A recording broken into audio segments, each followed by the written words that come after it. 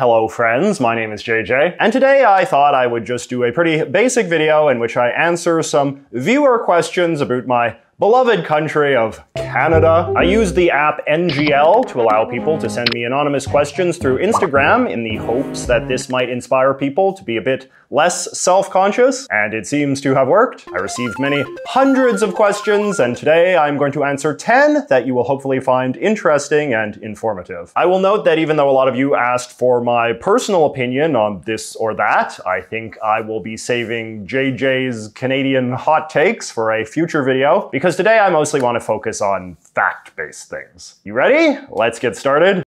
But before I begin, let us just hear a quick word from today's video sponsor, Surfshark. Hello friends, so the other day I was scrolling through my Instagram feed when I came across this charming message. In response to Canadian legislation, news won't be available soon. This is of course a reference to the Trudeau administration's notorious Bill C-18. As I explained in a whole other award-winning video, Bill C-18 is basically the Canadian government's project to take money from the social media companies and give it to the financially struggling Canadian news industry. And the government justifies this redistribution of wealth on some phony baloney pretext that the social media companies are somehow stealing from the Canadian news industry by allowing users to post links to news websites. If that doesn't make sense to you, it's fine, because it doesn't. But anyway, the social media companies called the government's bluff and were like, fine, if posting links to news articles is so bad, we will not allow anybody to post links to news articles. And so,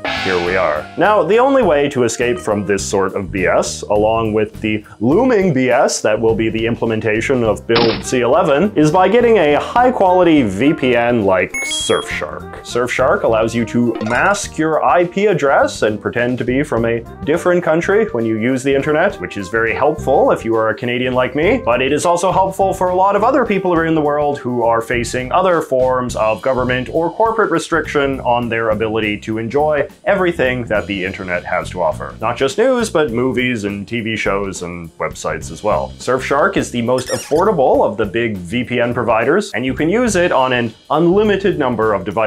And if you click on the link in the thing below, you can get 3 months free when you sign up for a 1-year subscription. Plus, don't forget that Surfshark also has a 30-day money-back guarantee. So do not delay, stop letting the man limit what you can see online, and give Surfshark a try today. Alrighty, question number 1. Please explain the 1980 and 1995 Quebec referendums. So weirdly enough, this is not a topic that I have ever explicitly talked about before on this channel. But yes, Canada's French-speaking province of Quebec did indeed twice hold referendums on leaving Canada, with these 2 referendums considered 2 of the most important moments in 20th century Canadian history. In 1976, the Quebecers elected an openly separatist government for the first time, and the guy who became Prime Minister of this government, René Lévesque, promised to hold a public vote on whether or not Quebec should remain part of Canada. Lévesque had only won a plurality of the popular vote, however, and Quebec public opinion was mostly pretty apprehensive about separatism, which in those days was still a pretty new and radical idea. Accordingly, the question that Lévesque ultimately put to voters in 1980 was quite moderate and defensive. The government of Quebec has made public its proposal to negotiate a new agreement with the rest of Canada,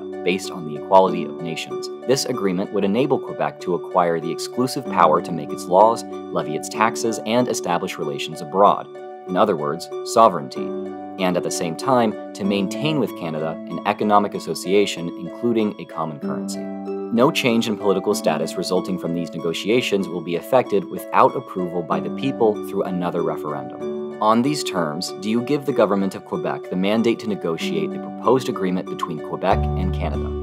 And even with all of those assurances that this vote wasn't going to be the final word, the referendum still failed by a pretty wide margin, with nearly 60% opposed. Now, the politics of the next 15 years were quite complicated, but basically during the 80s and early 90s, there were a lot of high-profile negotiations between the Quebec and Canadian governments under multiple different administrations about reforming the Canadian Constitution in ways that would be more to Quebec's liking. But they were unable to come up with mutually agreeable reforms, and this increased Quebec animosity towards the federal government quite a bit. During this same period, Quebec's non-French population also declined quite a bit throughout migration, which was in turn driven by the fact that laws emphasizing the supremacy of the French language and French culture in Quebec were becoming stricter. And the net consequence of all of this was that Quebec voters grew increasingly nationalistic during the 90s. A new separatist government was elected by a wider margin in 1994 under Monsieur Parizeau, and the following year he held a referendum asking a much simpler question. Do you agree that Quebec should become sovereign after having formally offered Canada a new economic and political partnership under the bill respecting the future of Quebec and the agreement signed on June 12, 1995? That last line was just a reference to a promise that the Parizeau administration had made that his new independent Quebec government would quickly sign some sort of treaty with Canada to resolve all outstanding issues relating to trade and commerce and borders, which may be giving some of my British friends flashbacks. But anyway, in a reflection of just how much Quebec had changed since 1980, the 1995 referendum only failed by the narrowest of margins, making it this very dramatic, emotional thing for people on all sides. The night Canada held its breath and all of that. But what's interesting is despite the closeness of the 95 vote, its outcome has been more or less respected as the final word on the separatist question for close to 30 years now. And the idea of holding a third separation referendum remains quite taboo even among separatist politicians. Okay, question number 2. What are some of the distinguishing features of Canadian literature? So, these days, I would say that Canadian literature, which is to say the books and novels being churned out by Canadian writers, is kind of all over the place and escapes easy characterization. During the 20th century, things were a bit different, with a lot of iconic novels being written about relatively consistent themes of Canadian history, rural Canadian life, and the Canadian immigrant experience. But in this century, I think that Canadian literature has followed the broader trend of the Western world, in which writers are eager to transcend narrowly predictable national themes and instead explore writing about anything and everything. When you look at the sort of Canadian fiction getting nominated for the big literary awards in recent years, you tend to see stories involving all sorts of different types of characters and settings and time periods and writing styles. A lot of award-winning Canadian novels don't even take place in Canada anymore. There was quite an acclaimed Canadian novel from a few years back that was based on a true story about American missionaries in Ecuador, for instance. I think who is doing the writing is something that tends to get more attention nowadays, with writers of color, and especially women writers of color, and people from Indigenous Canadian backgrounds becoming a lot more prominent. This, too, I think mimics a broader trend in the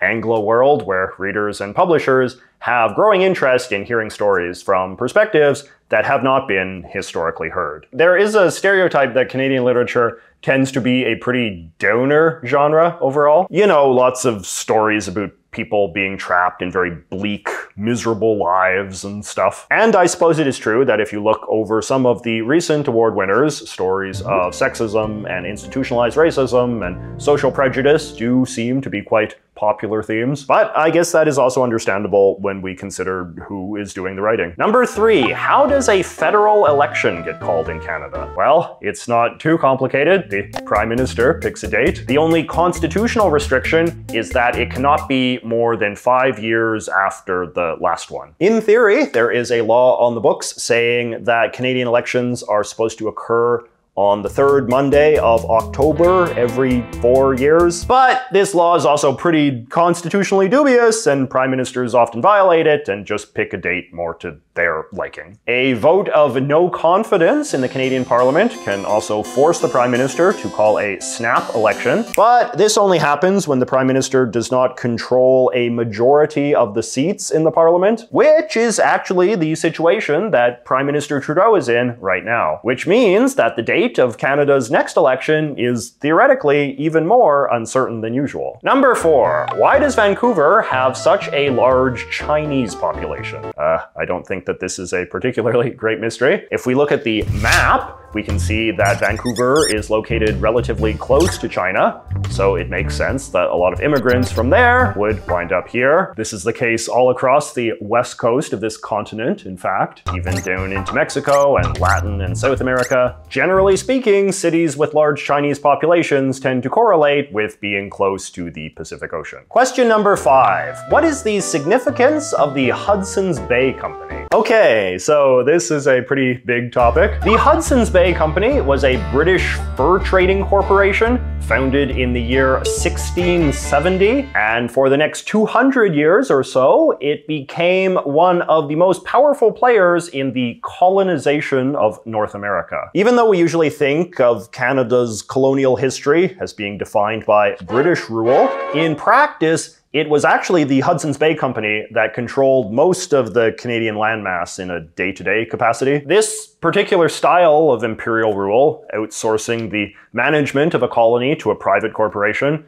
was a relatively common practice among Europeans in the 17th and 18th centuries, especially in British India and Dutch Indonesia. Like I said, the HBC was in the business of furs, and they employed a vast army of animal hunters, many of them French-Canadian or native, with the company's forts initially centered around this area, known as Hudson's Bay. As demand for fur clothing in Europe grew, in the late 1700s, HBC fur traders moved deeper and deeper inland, setting up forts in modern-day Manitoba, Saskatchewan, Alberta, and British Columbia. And eventually, the HBC laid claim to this whole giant mass of land, over 3 million square miles. But then, in the mid-19th century, British colonial policy shifted and began to favor the idea of filling up North America with white settlers. Power was accordingly stripped away from the HBC, who were obviously more inclined to keep the continent a big untamed wilderness filled with wild animals and not people. In 1870, under pressure from Britain, the HBC sold the majority of its vast land holdings to the new Canadian colonial government, and thereby more or less establishing Canada's modern borders. In the ensuing decades, the HBC then became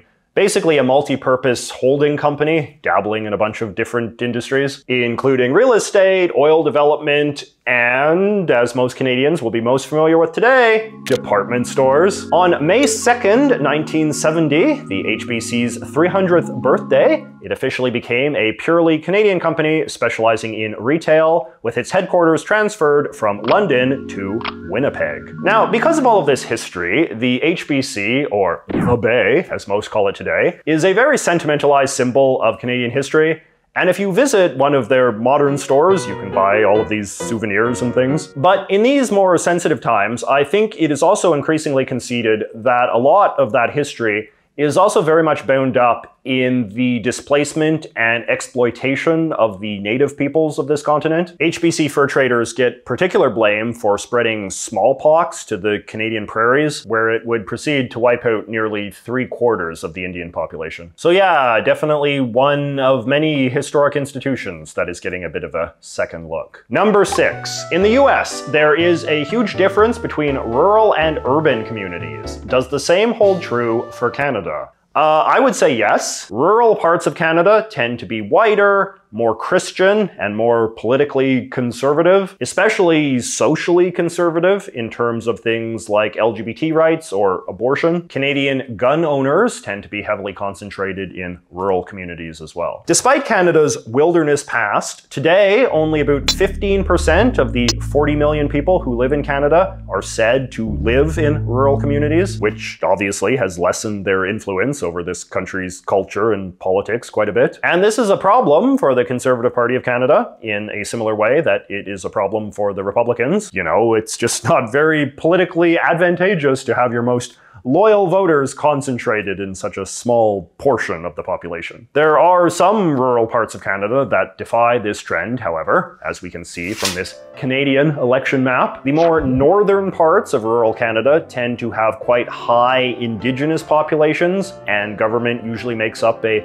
larger portion of the economy. And these are a couple factors that tend to make these areas more politically left-leaning. Number 7, I was wondering if you could explain the cultural effect of rail transportation in Canada. In the US, there is still plenty of fascination with old trains. So I think this is a very interesting question, and there are a few ways I could answer it. As we remember from the history of the HBC, in the latter half of the 19th century, there was a big push towards filling up the empty half of this continent with white settlers. And the timing wasn't a coincidence. This dream was only possible because of the innovations in human transportation that were happening around the same time, thanks to the good old Industrial Revolution, innovations like the steam engine. There is a very famous line associated with this whole project about the need to tie the northern half of North America together with a ribbon of steel. And that is indeed what wound up happening with the coast-to-coast Canadian Pacific Railway, officially completed in 1885. So in that sense, the railroad became an inescapable part of Canada's national narrative. It certainly often feels like basically all of the events in late 19th century Canadian history, from the creation of new provinces and cities, to the spread of the Mounties, to the various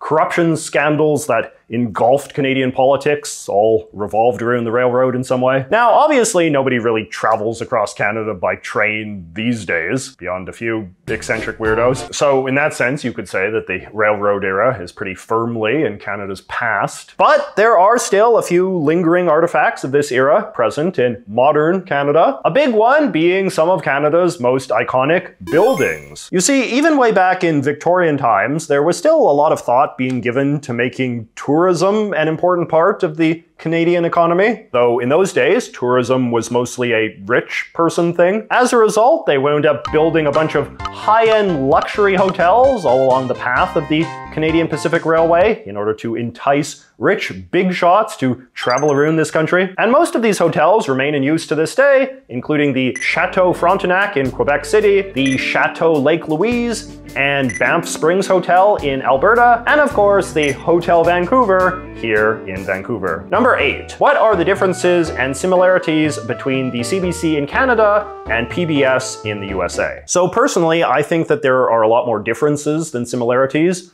mostly just because I think that the CBC is a vastly more controversial and political presence in Canadian life than PBS is in the US. In theory, they are both non-profit, non-corporate TV stations, though the CBC is overwhelmingly funded by the government, while PBS has a more diverse revenue stream. Both have a somewhat similar culture of providing supposedly higher-end quality programming of a sort that might not be financially sustainable on a purely advertising-based model. Both similarly aspire to provide calmer, less sensationalistic news reporting for similar reasons. In the eyes of conservative Canada, I would say the CBC is probably one of their top 3 villains.